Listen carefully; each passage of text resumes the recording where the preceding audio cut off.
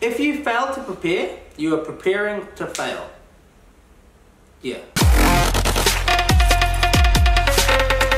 Hey yo, Singh squad, welcome to another Tama Singh vlogs. Yo, I'm here with my boy James. Hey, what's up? Guys, so we're doing a little bit of a different one today. If you guys saw on my Instagram at Tama Singh, you'd see that I put out a little bit of a poll to try and help you guys, anyone in 2018 that wants to start a vlogging channel or just a general YouTube video. Now, we're almost coming up to about 100 days of vlogs, not in a row, but 100 vlogs total, which is quite huge. That's so much, so much videos we've made, so much editing, hours that we've put in, so we thought we'd give a bit of help and advice to you guys. Now we're gonna go over 10 facts that we've learned through these hundreds of videos, not including all the crack-up skits that we've done, to try and help you guys. So without further ado, let's just get straight into it, eh? Number one, if you're going to become a vlogger and your YouTube channel, you're gonna have to have a specific niche that you want to go after. So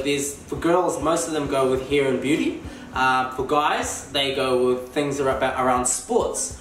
Now our channel is everything. It is everything. So we went out the one, which is the hardest one to do because it's not really a niche, but if you do nail it, it pretty much brings the greatest rewards. Where anything you do, you're sort of, making a living off doing your dream, and you're bringing other people to watch entertaining stuff you do every day. You're not limited to, oh, he only does gaming videos or he only does sports videos, so we're not going to watch him when he does this type of video, We do all sorts of videos and try and keep them all entertaining as possible, if that makes sense. So when you go out and start your YouTube channel, the easiest option is to pick a niche and just get started. Now write it down, pick 2 or 3 things and get other people's advice. Your parents, your friends from school, brothers, sisters, and they will probably know which one is your strongest attribute, sometimes better than you. And it's always good to get other people's advice. So before you start a YouTube channel, some people might be like, you're really good at making jokes on the spot, you should just be an entertaining vlogger. Or you're pretty good at rugby, you should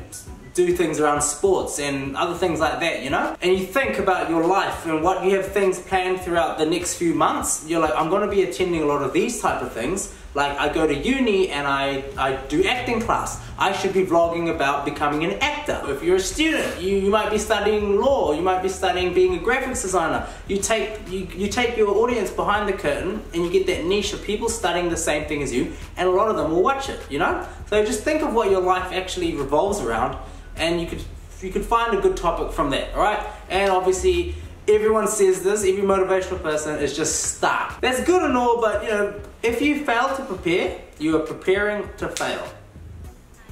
Yeah, you've heard that, eh? I heard it now. Oh, you heard it now, here first on TSB exclusive.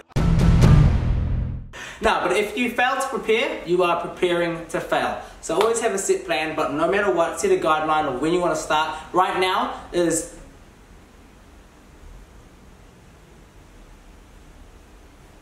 I shouldn't just sneeze, eh? I think I'm about to too.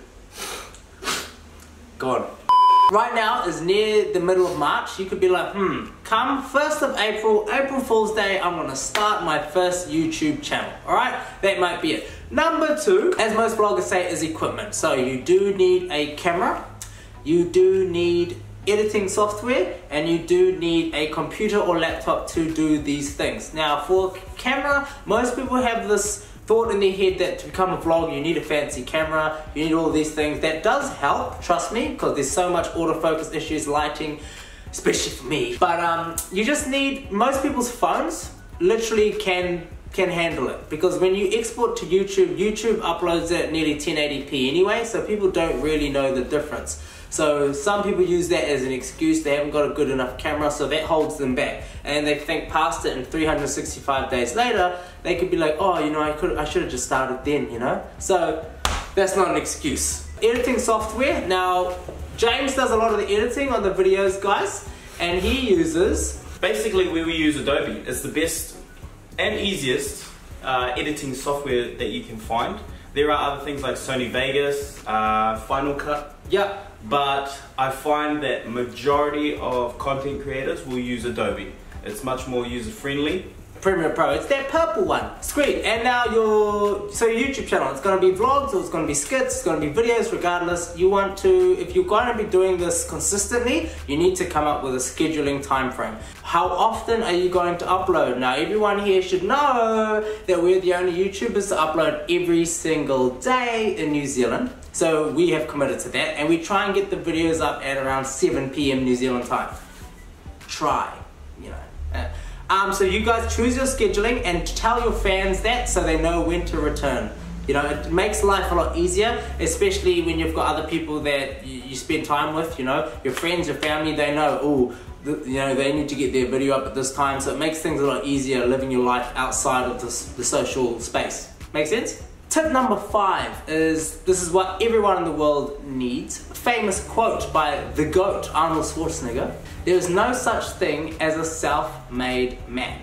Now, everyone needs help out there, and that is what the tip number 5 is. To make a successful channel grow, and you want a lot of followers, you're going to need help. Now, help could be in the terms of, if you're vlogging, you might be low on content. So that's why you start bringing your camera out to more social events where your friends are, where a lot more funny things are happening, where you know those situations where you might be with your friends and it's so funny and stuff's going on that's really exciting and you wish other people could see it, but no one's recording it. That is why you have your camera on you. So when you're stuck for content, you just throw your friends in the mix. That's what David Dobrik does, but yeah, it's worked for him. And the other thing is collaborating, so other YouTubers. Now in New Zealand it's kind of difficult because there's only literally I think like 10 that really go hard on YouTube. In America and Australia there's hundreds, okay? So now New Zealand's quite difficult, but that's still no excuse. Like us, we're trying to motivate a lot more people to start their own YouTube channel so it can grow and be better for everyone, cool? So reaching out to people through Instagram DMs is the best way. You can search them in the top search bar, vlogger, hashtag, vlogger NZ hashtag, or you know, makeup, hairstyle, whatever vlogger, video creator you are, and I'll come up with everyone else that's used that hashtag, and then you DM them. Number 6, this is sort of an easy one. If you are going to become a vlogger on YouTube, you cannot forget about the other social media platforms. So that's Snapchat, that's Instagram, that's Twitter, and Facebook. Did I say Facebook? Snapchat, Facebook. Yeah, Facebook. So those are the ways where you can direct more traffic to people outside, because people might not have a YouTube login, but they might have a Facebook profile, because everyone does, and that's how they know, oh wow, I saw Tama upload a video, and they click it through that. So always don't forget about your other social media channels, they are equally as important. Number 7, as I said earlier before, planning. So planning down your ideas. Everyone has a phone on them nearly at all times. When an idea comes to mind, go into a set notes that you've got reserved and just type it in. I'm doing this constantly. If you're too lazy to type, just use voice memo, you know? Oh, remember to subscribe to Tama Singh vlogs. You know, little reminders like that. So that's the easiest thing to do, guys. Plan, have a separate book and write down ideas, write down anything you want. It's just good for the memory. Number 8, as with everything that people want to become successful in, you want to study the competition. So as I said, in New Zealand, we don't have much, but so we take our inspiration and learning from people in America, the big YouTubers, right? And we take away the good points of what they've done, not the bad things, and we implement it into our own videos. So watching other video creators that make similar videos to you is always good. But do not, out of whatever you do, don't watch them all the time and just sit on their videos and not make your own, because that is what people get into a bad habit of doing. They just sit and they just keep waiting for these people to motivate them, and they just don't even do, they don't make their own videos. They just sit there rotting on other people's videos. So it's a bad habit that human beings do. Don't do that, okay? Number 9, obviously when you're starting anything new that might be completely outside your persona, a lot of your friends and family might not know right now that you have been thinking about creating a YouTube channel, and all of a sudden you're going to tell them you're creating a YouTube channel. So they're going to have a lot of doubt. A lot of people that know you are going to be like hating on it just because maybe they wanted to, and then all of a sudden you're doing it before them. So many other reasons, but at the end of the day, in 20 years time, it's not going to matter. You know, this is something that makes you happy. Surely they'll just come around to it. And there's so much things out there. You guys know the motivational quotes. Don't let other people bring you down. We've even got Shia. Shia, what do you do? Just Do it! Yeah, see, thanks for that, Shia. So just like Shia LaBeouf said it, guys, don't let your dreams be dreams. If this is what you wanted to do, start doing it now. And hey, Will Smith said it best, start failing as fast as you can, because once you fail, you can only get better and better and better. In a year's time, if you're watching this video and you're like, yeah, I remember when Tama did that, I wish I should have started then. Just start, you know? As I said in the first step. Last, but definitely not least, and ultimately could be the most important step out of the top 10, is to appreciate the fans, regardless of how small or large they are. Always put them first, whether it comes to replying to their messages, whether it comes to giving shout outs, when it's due, when it comes to doing giveaways, when you can. Just showing love back to them, because at the end of the day, if it wasn't for them, you couldn't be doing what you were doing, right? It would be pointless. So, those are the top 10 facts there, guys. If you wanted to recap, just, you know, replay this video. Yeah, that's pretty much us done, guys. If you want to see more videos like this, we'll probably do another one again when the channel grows. We're currently almost sitting at 3,000 subscribers, which is quite good. So make sure you smash that subscribe button.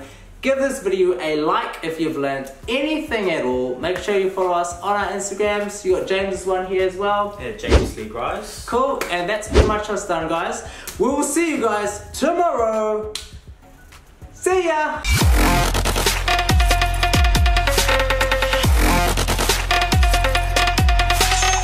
Don't let your dreams be dreams.